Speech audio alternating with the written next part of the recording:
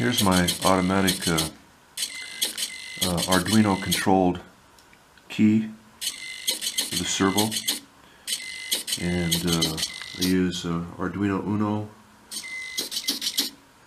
and the servo is attached directly to my homemade side key,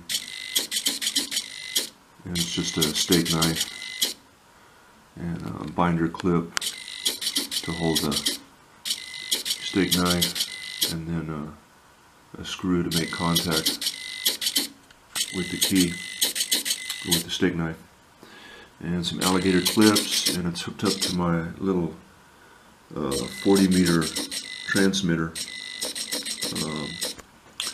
and it's really, this transmitter can just be made with 4 components: a crystal, a resistor, a little N2222 transistor, and a coil, which is just 150 turns of wire over a half-watt resistor.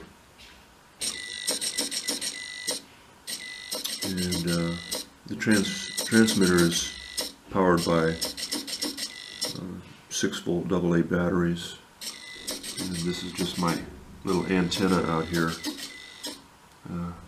about 2 to 3 feet. 1-foot antenna doesn't go very far. The signal will stay mostly inside the building. And I'm using my PL600 Texan single sideband receiver that can listen to the CW signals.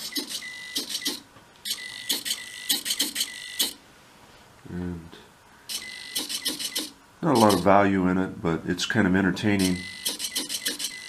And the cool thing is I can have this running in the house, and then I can take my receiver outside and see how far my signal goes if I change some parameters in my transmitter, or change some components in my transmitter, or change up my antenna a little bit.